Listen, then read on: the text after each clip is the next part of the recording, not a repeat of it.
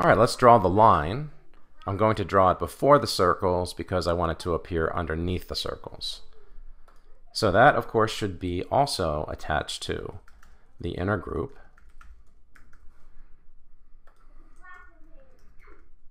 I can start by giving it an attribute of a stroke attribute here of black. I'll stack this.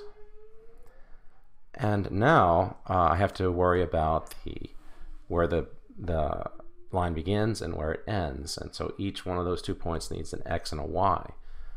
Now I don't have to worry about putting the y coordinates in because they're just going to be 0, right? So here's the center, right? The y coordinate here for this circle is 0 and 0 here. So it's assumed to be 0 if you leave it out. So I don't have to worry about that. I just need an x1 and I need an x2.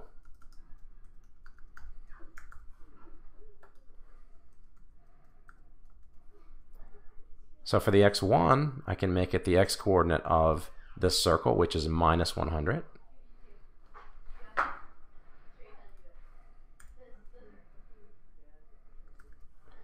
And this one can be positive 100.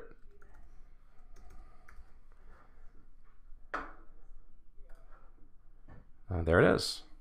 Okay. Now if we want to rotate that, I can just come up to the inner group, put a transform attribute on that,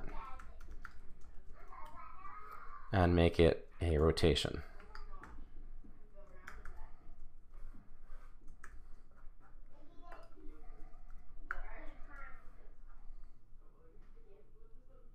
And of course, I could also scale there as well.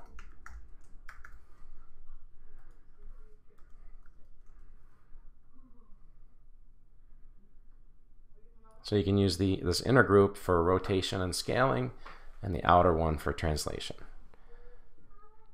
And there's the line and the circles. Okay?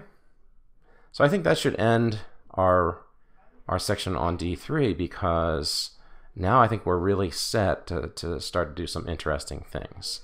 Those are the absolute basics. Okay? So I'm not sure what I'm going to do for the next playlist, but it should be cool.